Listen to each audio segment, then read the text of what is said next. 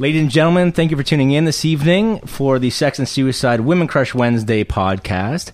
Beautiful guest in front of me, longtime friend, Voula Zervakos. I said that right? Yes. Nailed it. I nailed it? You did. And the co-host who is a permanent fixture these days, Mr. Brandon Ferris. Thanks for joining us, buddy. You're welcome. Are we going to do the high five now? Let's do it now and after. I don't know about the high five, Okay. so I need to be... slowly. Okay. Yeah, slowly. Okay. There we go. Okay. 1, 2, 3, done. Okay. Sometimes there'll be the still for the video. That's amazing. The Right? YouTube Perfect. video. Yeah. Perfect. The I last love it. time we did one where we had when Bedrin came and we had booster juice. Yeah. And we all had the booster juice because he had like extra protein. He brought us this whole little he did. concoction. Which was awesome, by the way. It was That delicious. I forgot to ask him what he did because it was really good. We'll ask him. He probably and won't tell you his secret to his recipe. He bought it from Booster Juice. It's not a secret. Oh, okay. It's just a certain thing. Booster juice should have been paying for that episode. But We'll anyway. work on that. Yeah. That's our next venture. So let's get going with Miss Voula here and Okay. see how she's doing. We met. Let's go back in time for a minute. Yes. How many years have we known each other? Ooh. At least. Okay, at least 5. At least 5. At least 5, but I'm thinking maybe it's pushing 6 or 7. 6 or 7. Yeah. Well, I've known Okay. you that long too. That might be true. Yeah. Yeah. Yeah. That might Through- be How Aaron. how do you guys know each other? I originally met you through Aaron Brennan. Yes. So I actually met Brandon through my best friend and Okay. her now husband. Oh, really? Her Yes. husband is one of my best friends. Yeah. Right on. Yeah, that's true. And So did- yeah, you're right. Were you not his boss at one point in time? I was Yeah, you his were. boss at one point For a in short time. period of time. It was a short period of Yeah. time, so It was I a don't lot of know. fun, though. Great I don't know boss. what that says about me as a boss. No, no, I, you- No, it says a lot more about him. Trust me. Oh, 100% for sure. However, you were a great boss. It's just, Thank I you. couldn't You do were it. a great employee. I tried. How many? You did very well. You you. have been the boss of a lot of people in this city. Oh, God. I'm just thinking about that. That's probably true. And, yeah. and where we met was Robinson Hall Yes. here in London, Ontario. Yep. And where are I you work. still doing stuff for that? You know, I don't. It's Robinson Hall and now it's Hudson, right? And Hudson, yeah. Is it the two of them and that's it? It's the two of them, and that's it. So the owner actually has a third bar called the Belfort, but I'm Okay. not involved in that part of the project. You were at one point, though, I was right? at one point, Oh, so yeah. there was Remember a that place. time where that bar was called the Gatsby. Yes. I I love that. It I was, just love the name. Yeah. Honestly, it was the best name to explain what was happening over there. Oh my Yeah. God. It was 2 solid years of what was Las Vegas, just plopped in the middle of London, Yeah. in the middle of an industrial building. Like, there's a concrete plant next door to us Yeah. and some random rug store. Yeah. And here in this industrial building is this gorgeous bar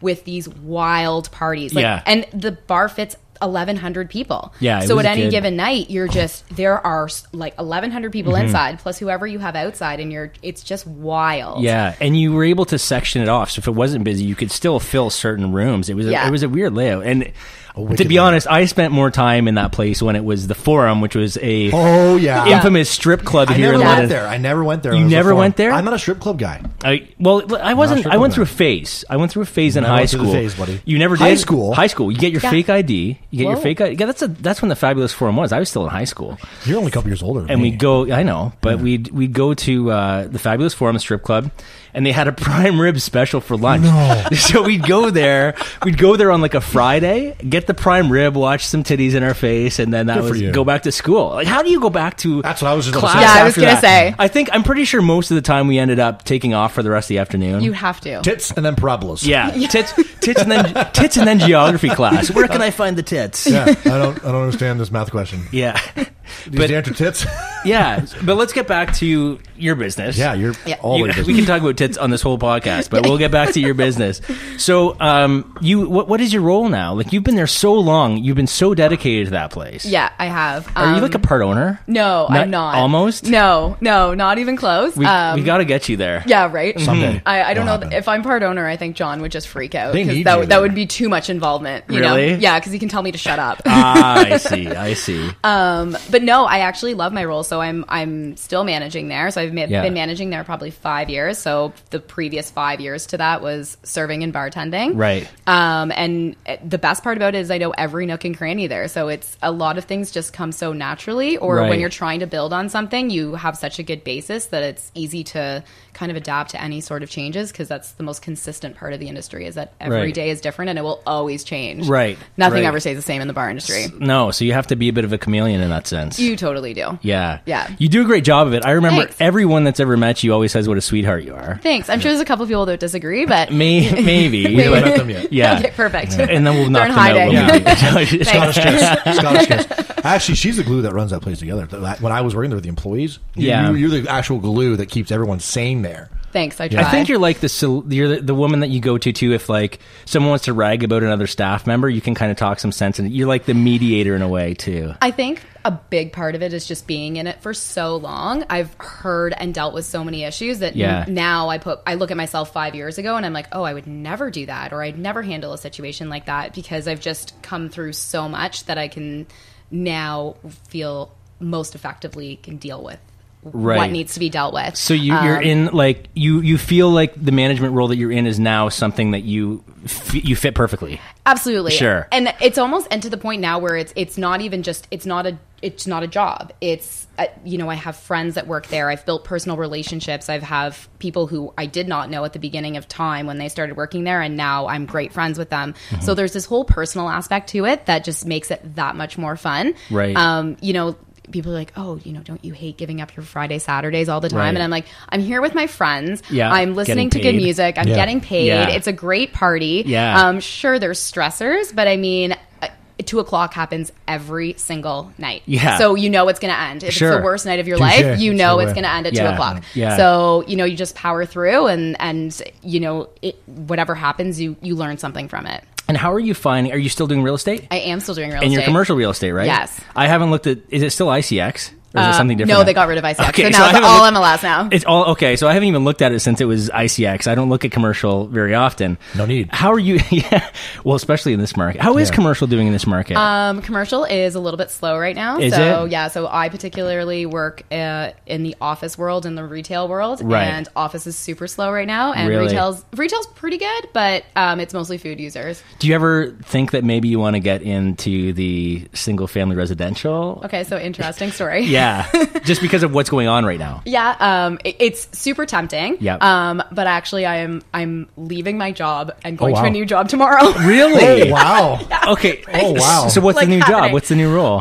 So I'm perfect timing. Yeah, wow. perfect timing. Yeah. That's not planned, by the way. So I'm in brokerage right now. Okay. And not that I don't love it, and I love the guys that I work with. I've been there for 5 years, and they're incredible. And everything that I know is due to these 3 other people that I work with. Right. And it's an interesting dynamic working with 3 other guys, being the only girl on a team, right. And especially in the commercial world, because there's just not a lot of girls in commercial. I can count the number of female commercial agents on my hand. Right. Next door is one. Yeah, she's awesome. She does a great job. She kills it. She does kill it. She's a boss when it comes to... Oh, totally. She knows how to I'm not going to give her a shout out, though. Okay, that's fair. Anyway. I wouldn't if I wanted to. So tell me the... So I've decided to switch and work for a developer. So I'm still going to be in the commercial world. Yep. So they do a ton of retail projects, which is awesome because I love the retail side of things. For the viewers that don't know exactly what you mean by going for that switching, it's not you're switching the industry. I'm not switching industry. An aspect of the industry. Correct. You're in. Yes. Go ahead and explain that. Sure. So when you're in brokerage, the idea behind it is that there's 2 different worlds. You can help what we call landlords or people that own buildings to lease those spaces or sell that building if they want to sell for commercial purposes. For commercial like purposes, a store or something like that. Right. So you wouldn't be necessary. So you can sell a business. I personally don't do that. But let's say Sean has a building, it's vacant, and it's an office building, and he needs an office user. Okay. I will help him find an office user that's suitable for that space, and we'll get them to lease that space. So very similar to buying a home, right? Yeah. On the flip side, you could also be on the side of Sean and you guys need a studio. Yeah. So you guys hire me and I find you fantastic studio space. Okay. So I go out and search the market and find the perfect space based on your budget. Look at you, you little saleswoman. Yeah, She's just putting ideas in our mind right now. I can't turn it off. Such a hustler. I love it. Can't turn it off. I love it. Here's all my money. Perfect. I'll take it. Yeah. So that's what you kind of do in brokerage in a nutshell. Right. So when you're working for a developer, you're actually working for the person that goes out, buys the land or owns the land, will build the buildings, and then also does the leasing all in-house. Right. So in some cases, developers do reach out to brokers and to Right. help them, but generally speaking, they kind of do all of that in-house. Right. So that's what I'm switching to. So I would, rather than working for somebody on a kind of contractual basis where I have an agreement with them. I'm actually just working with the guy that owns the land, is building the buildings, has the construction company, and is going. Okay. Yeah. So more freelance for you. Are you kind of exclusively his then, or do you? Yeah. Yes. Yeah. So you can't really do. Never mind. He's actually really cool, and he's totally told me that if I want to take on something, as long as it doesn't affect the business, I'm more than welcome to. Right. But I'm definitely diving into a huge project. Sure. So I think that there is absolutely no time to be now.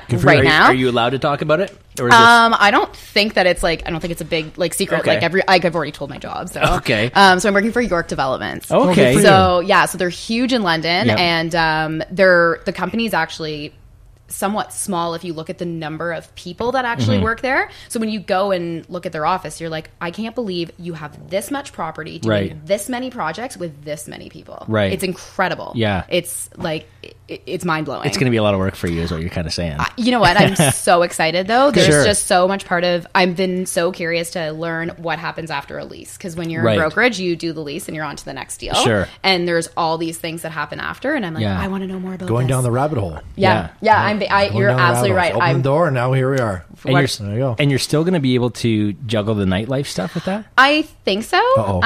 Yeah, I think so. You've done a great job so far. Staying still. So I've definitely. When I jumped into real estate from the beginning, I had no knowledge of real estate, nothing. So, and at some point, I took on that position and was working at Robinson Hall. Then I decided to do my real estate license and work at CBRE and work at Robinson Hall. Yeah. So I think just based on my past, I look at the things that I've accomplished to date, and I'm like, okay, I definitely have done this before. I've been down this path, and if it's 2 less hours of sleep, it's totally worth it. Sure. And you're more experienced now as well, right? So Absolutely. Those little things you had to learn before, you already have those locked down. Exactly. And I also we also have a new manager on board, Mike Robertson. So he's shout out to Mike. Shout out to Mike. Yeah, he's a good guy. He's a beauty. Well. He is a beauty. So I'm super pumped to be working with him, and he's also going to be taking a lead hand in that too. So awesome. having such a strong partner in this project is going to be awesome. You know, Mike has been in the restaurant industry for so long that he knows his stuff, and he's a great personality. So I remember, I think I was with him the day after he got the job. He was just starting at it was Thorny that he started at, was it not? Yeah, or Robinson. I think it was. Well, usually when you get hired for both, right? But he's such a fit for Robinson Hall. It's he just. Women love him. Yeah, it's impossible not to love the guy. Beard. He's just got so much. It's the beard. Totally. Ask him where he learned his beard from. You? Yeah. Remember my beard? I do. Oh, you like that? Yeah. And I've only seen pictures. Oh yeah, you remember how big my beard was? I think. Oh yeah. It was a big one. I should grow back. I was like this. Holy shit. Oh yeah. That's a commitment. It is. It was about a year and a half. Yeah. A year and a half. I can grow beard fast like that. Yeah. Oh yeah. Mike should name his beard. There's no hair here. Yeah. So it has all it all pulls it. Gravity, man. It is gravity. Yeah. Well, not really, because it doesn't go down there.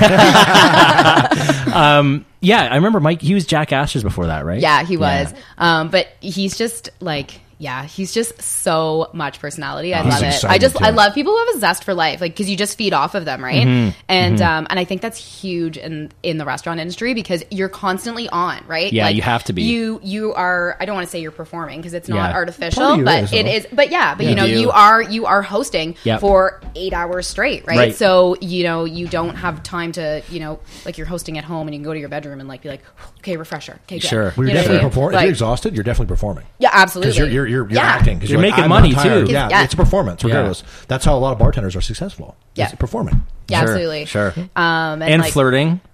Well, you're a professional flirter. Sure. I think if you're selling anything, you're technically flirting. Sure. That is true. You make a really good point there. Yeah, I guess. With no initiative to have anything other than what you're selling. The sale, right? But you're flirting. Right. Have you ever gone overboard and tried to go beyond the sale? When I worked at the Source at Fanshawe all the time. Yeah, all the time. How old were you then? I went to Fanshawe. I was 21. When you were 21? Yeah, I was 21 years old. It was a good time. So you sold, and then you tried to sell yourself. I did a little bit A, a little B. Sometimes I didn't even sell the product. That's hilarious. Oh, jeez. That's so funny, man. It's so hard to turn it off, though. It is. It's impossible. When you're in sales or you're just in the industry, and it's just when you actually really love it, it's impossible to turn it off. I totally know that I'm